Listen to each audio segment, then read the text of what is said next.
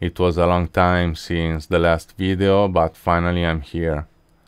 Today I'm going to show you the new version 1.5, and so let's go.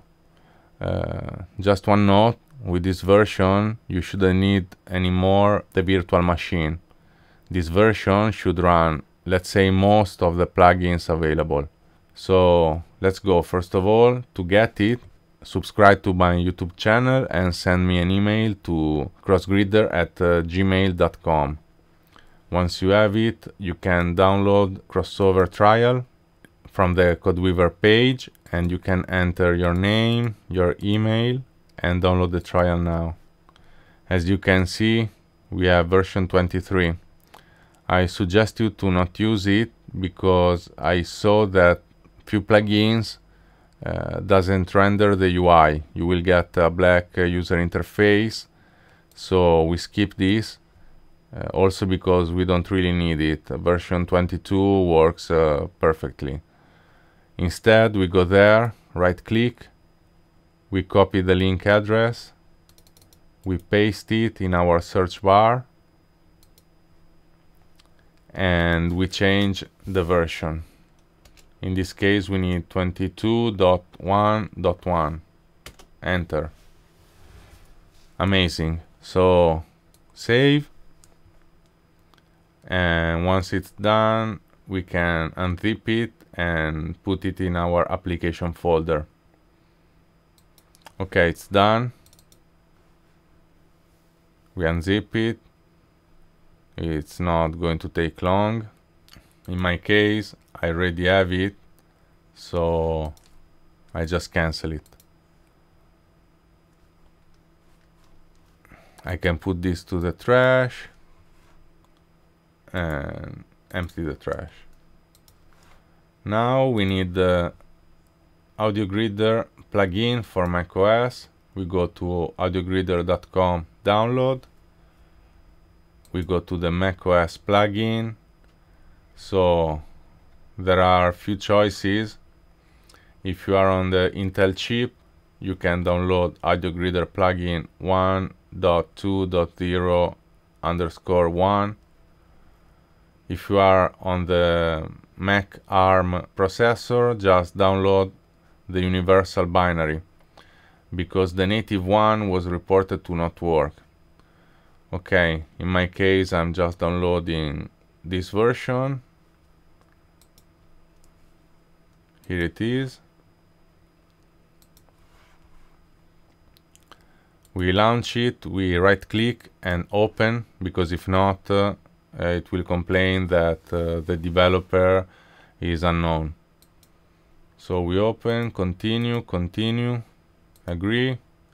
We can customize. In my case I'm using Logic, so I don't need all of this. Leave the plugin tray because it's going to give you information like the latency and such. And we install. I already have it, so I just close it. I can trash this. And usually you have to log out and log in again, so to be sure that the system knows that you have installed the plugin and your DAW will pick it the first time you open it. Okay, cool. Next step, we open Crossover.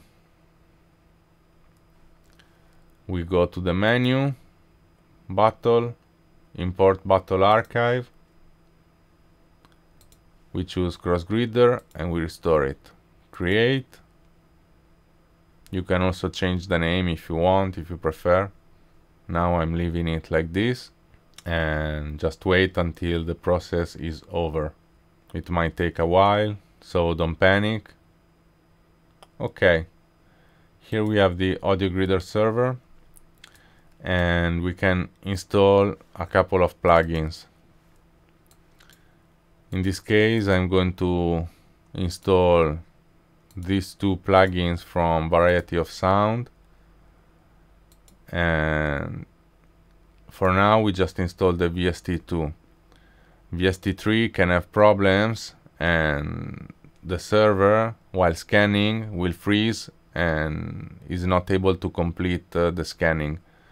So if you ever see such a problem, after you install the plugins, just go to the drive, open C drive, and you uninstall it. But for now, just install the VST manually.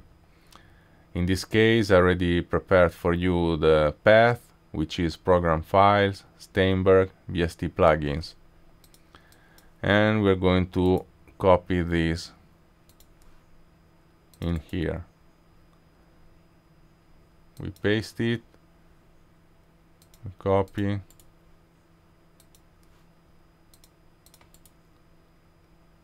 and we paste it. Okay, now let's run the AudioGridder server for the first time.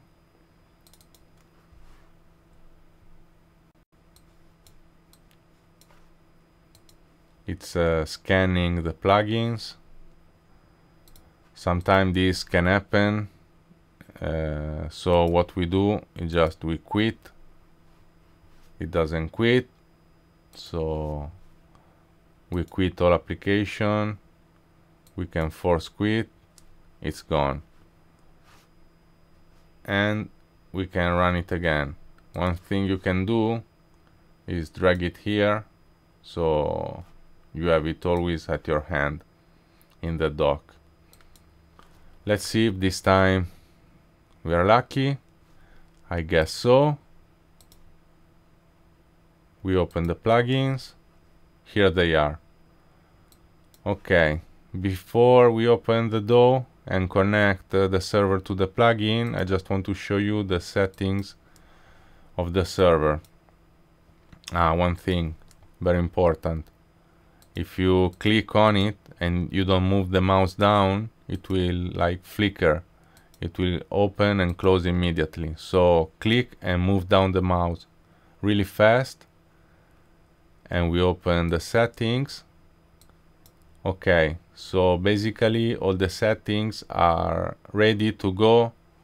One thing you can do is keep plugin windows on top. You see I clicked on it and nothing changed. I guess this is a bug with crossover, so just save, because in reality the setting was picked. So we save, the server is restarting, we open again, plugins, no sorry, settings, and here you can see the same happens if you try to type something in here.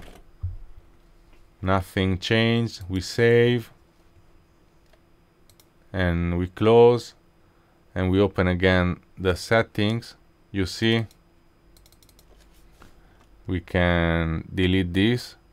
It will seem that it's not deleting, but I keep press the delete button enough, I guess. We save, settings, you see, disappeared. Cool. The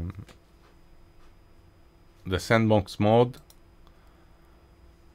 I leave it disabled because I saw that it's not working, and I don't know how it can be useful to us. Okay, let's go on. We open our DAW. We add a new track. Let's say a new instrument track.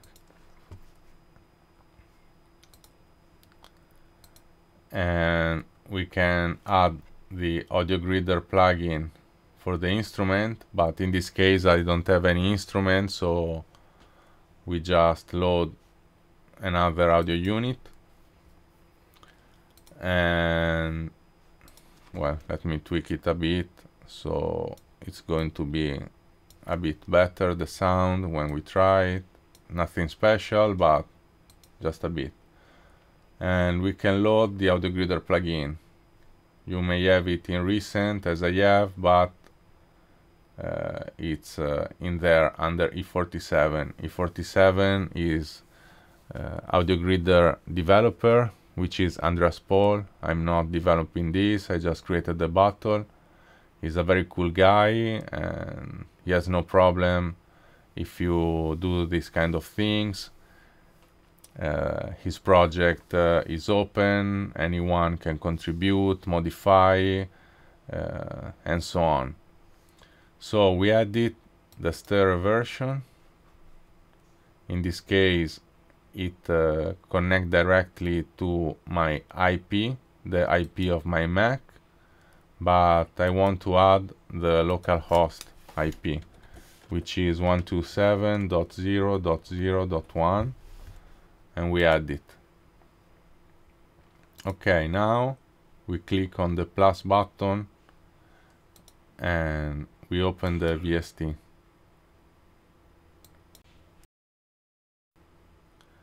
We load it. Usually you may have the generic turned on the first time you install it, so you will see it like this. There will be no user interface for the VST, so you just press there and turn it off. Another cool thing that you might want to do is to change the buffer size. The first time you install the plugin, it's disabled, but the CPU will be very high. So just put it to 2 blocks and it will not affect the latency very much. Okay, cool. Now we don't see the plugin. We go to the dock and we press here, and as you can see, we have it. Okay, we can just change something else. We can turn off the diagnostics, because if we don't have a reproducible issue, it's not really needed. Cool, let's see if it's working. Let me play a few notes.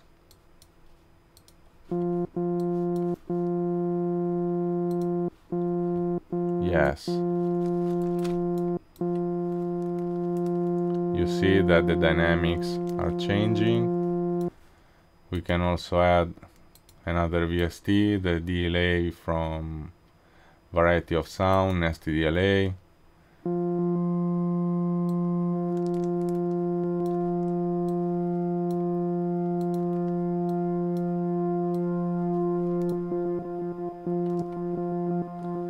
Cool, it's working. That's it. We have it working, and enjoy.